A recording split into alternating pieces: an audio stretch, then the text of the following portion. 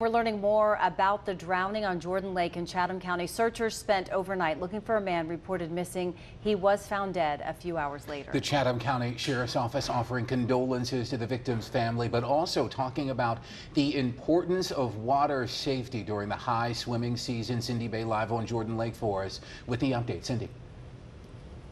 Joel and Amber, we're on the cusp of a busy holiday weekend with more people expected to head to the water, including here at Jordan Lake. And this comes as the Chatham County Sheriff's Office is identifying another drowning victim, the third one we know of so far here at Jordan Lake in the past 2 months.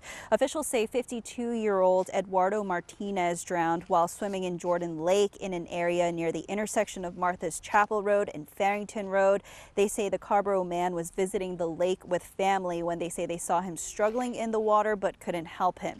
He was found overnight, and officials say they're working with the family to get them the support they need. But this highlights the importance of water safety all across the triangle. Wake County EMS telling me they're bracing for more water-related injuries such as drowning as the summer months continue.